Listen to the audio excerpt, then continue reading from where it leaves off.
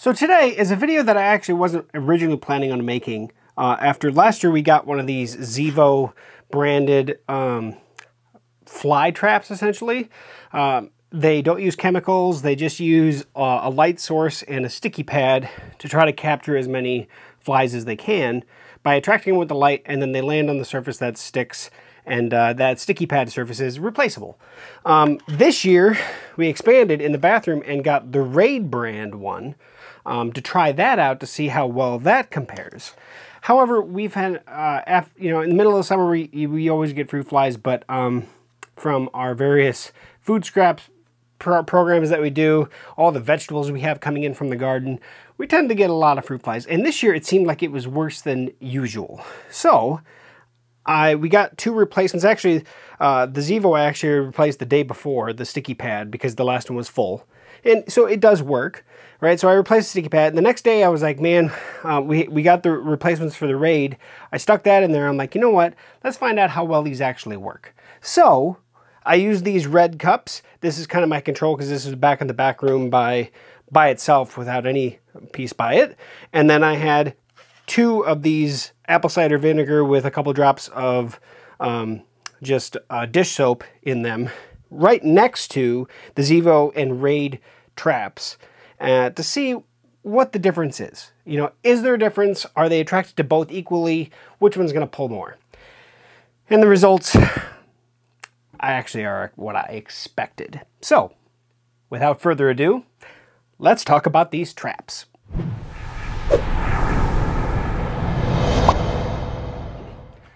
Alright, hello and welcome back to techgooch. And like I said, we're going to take a peek at the Zevo fly trap, the Raid fly trap, and then of course, we're going to look at the comparisons between them. Now the Zevo actually was out a day by itself without the apple cider vinegar anywhere near it, and we didn't have any apple cider vinegar traps set up at that time. And so this one right here actually does have some flies on it, right? Some fruit flies. Now, I woke up the next day and there was, I would say the good majority of these were already here. And I was like, all right, but it's not capturing them fast enough because there was just a ton flying around in our kitchen. That's where we keep this one, is in our kitchen near our sink. And this piece here is what's replaceable, right? This is a sticky surface that you slide back down in. And if you want to see how this looks, essentially it just has a blue light source, right? Kind of a UV type light source that shines on the surface, kind of glows around this. This does kind of block the glow. It glows from behind, so it entices the fly to fly around and then land on the sticky surface and get stuck, right? And this will work with house flies. You can see there's a small house fly right there. And of course, fruit flies, any flying object. It doesn't use any attractants. There's no chemicals involved. So it is, what you would say is safe for pets and kids and everything like that, because it's just a sticky surface, right? And so that's the Zevo. Earlier this year, in the spring, we wanted to try out the difference between that and the Raid. So Raid came out with this one, which I'll turn on as well. Has this light source that kind of glows up this plastic see-through item. So from the front you can see, it's kind of bouncing around, but it doesn't do that. It's just loose connection, I guess, with this. But it glows this whole plate, and then behind that plate is this sticky pad. Now this one is two-sided. Now you can see, maybe right away, there's no flies on this. It's been actually out for several days now, but this one I put out at the same time that I put one of my apple cider vinegar traps. Now these traps, I've never set one of these up. They're really stupidly simple. You could take any cup, anything you want. It doesn't have to be a throwaway cup. You put in some apple cider vinegar, however much you feel. The more you put in, technically, maybe it'll last longer. And then you just put a couple drops of dish soap in there as well that kind of keeps them trapped once they land. And so this one was in the bathroom right next to this Raid fly trap. This one was in my kitchen right next to the Zevo fly trap. So if you want to see, we'll start with the control. So this one was in my back room where we keep a lot of the vegetables from our garden. I'm going to go ahead and just remove this so it's easier to see. And basically once you put that solution here, you cover it with plastic wrap or whatever and just poke holes in the top that are small enough for the fly to get in, but nowhere near the edge so they don't just crawl right back out. So it's kind of hard for them to get back out. And as if you can see in there, it's kind of cloudy, but there's actually a decent amount of bugs in there. I would argue substantially more, probably more than twice as more amount as actually was on this sticky pad. Now, let's look at this trap, which I set next to the Zevo one. After, like, this one was running for a day, and then I put this next to it a couple, so this is, I think 3 days now it's been sitting out. And I wonder how well this is going to see, but if you look in there, there are a lot of fruit flies in there. Now, of course, this trap is going to work great on fruit flies, not going to work on house flies, right? Because they're not, the holes are too small for them to get in here anyway. But there are, I would argue, probably at least 4 or 5 times as many in here as there definitely are on this sticky pad. And of course, this most, if not all of these, came from before I put this out. So this does work, it just takes time, right? It just takes time. But if you're going to put this next to this, which one are the fruit flies going to prefer to go towards? Definitely the apple cider vinegar. Then we have the Raid, right, which you've seen has nothing on it. And this has been out for a few days now. At the same time I put this one out. And so, oh, maybe there isn't as many fruit flies in the bathroom area. Well, there have been quite a few fruit flies in the bathroom area.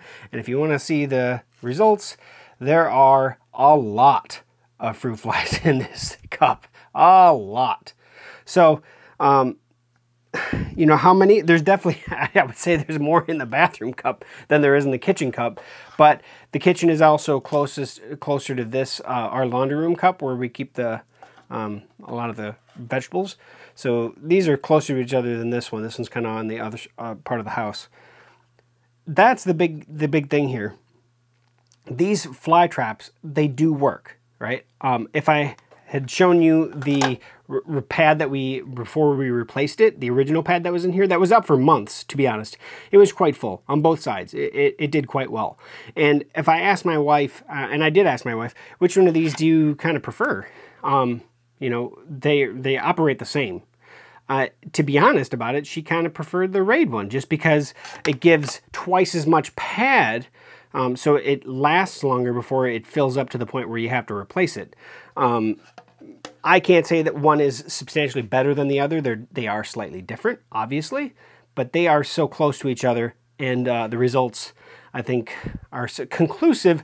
If you're looking to get rid of fruit flies in your home, the best and most effective way, if not the cheapest way, is to just get a red Solo cup, throw some apple cider vinegar, throw a couple drops of dish soap, cover it with some plastic wrap, poke some holes in it, put a rubber band around it, call it good, because you're going to capture way more fruit flies that way than you ever will catch with these sticky on-the-wall fruit traps. Now, of course, this is apple cider vinegar with dish soap. So like if you have dogs and stuff, you got to keep it out of the way so they don't get into it, because then your trap goes away. And you probably don't want them to drink this anyway. So there is that to take into account. It is an odor, you should, you know, you may be able to smell it depending on your nasal capacity, I guess.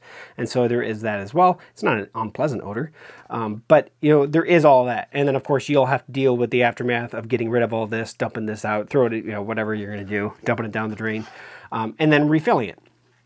So you will have to do that more frequently than you probably will have to touch these. You'll just plug these in and let them go. However, upfront cost, substantially cheaper, right? I just buy a bottle of apple cider vinegar, make sure I have dish soap, which I always do anyway, and maybe a couple red Solo cups. You don't even have to use this. You could use a coffee mug or whatever you wanted to use. Just a pint glass, any glass, because you don't have, you could use reusable ones, and a rubber band, a couple rubber bands. You could tape it too. So the cost up front is really cheap on this versus this. So upfront cost. So, and this is way more effective. And of course, long-term costs, once I buy that bottle of apple cider vinegar, it's going to probably last me all year, including using it for my own purposes. Whereas this, I have to pay electricity rates on, right? Because they use that light. Now, it's not crazy expensive at all, but it is using electricity. So there is a constant cost to running these. So in the end, save your money. These are whatever, $30 out of pocket for each of these, and then you have the refills. You know, you have the electricity rates, but then the refill cartridges as well. Way cheaper. So in all reality, I think it's 20 bucks for this in one cartridge, and then you can buy replacement cartridges. You know, they come in like 2 packs or 4 packs, depending on how many you want. However, in all reality, would I recommend buying these? All depends on what flies, right? If you're also trying to capture other type of flying insects, like I said, I wish I would have saved the ones that we removed and threw away, because we were catching houseflies, mosquitoes, other stuff on there. So it's not just fruit flies, right? But it does capture fruit flies, just nowhere near as effective as the apple cider vinegar process. However, this process is only going to be really usable for fruit flies. Everything else it's not going to do much for. So do they have their place? Yes, they do. But depending on the pest that you're trying to mitigate for, if it's fruit flies, just don't, right? Save your money, buy a bottle of apple cider vinegar, throw a cup out with that in there. It's way more effective. It's kind of crazy. I checked this a couple times a day to see if it had any additional bugs land on it and see it stuck after the first day. And the only one that I noticed was that housefly. That was the only other bug that I noticed on here. We don't have a whole lot of houseflies in here right now, but yes, if I had shown you the ones that we removed from both of these to throw away to replace, there were a lot more houseflies and other insects on them other than the fruit flies. So these are just way more effective for fruit flies. The other thing to mention is as well, in all reality, I'm not throwing these cups out. I'll dump them out, refill it with apple cider vinegar, go again. Even the plastic top, I'll probably just reuse the plastic top because it's just some small holes in there that I line, you know, just throw it over there in rubber band. I'm not throwing away the rubber band either. These, the waste, there's a lot more plastic waste. So that's something to consider as well, because that's adding stuff to the landfill that really doesn't need to be added to the landfill, right? If they could make...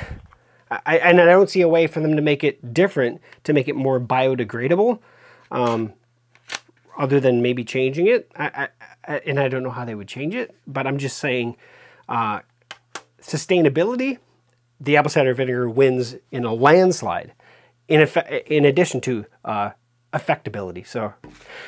So that is a small video. Like I said, I wasn't planning on making this, but it kind of turned into a, wow, this is a little research thing that I really want to try out. And here's the results. Apple cider vinegar wins hands down when it comes to fruit flies. So thank you for watching to the very end of this video. I will put links in the description to both the Raid and the Zevo trap if you want to take a peek at them, if nothing else. That way you at least get an idea of how much they cost. If you're interested in adding one, because maybe you're looking for fruit, not just fruit flies, but house flies and other things as well. They are more effective than the apple cider vinegar for that effect. So thanks for watching to the end. We'll catch you back here on techgooch for another future video review. We'll see you soon.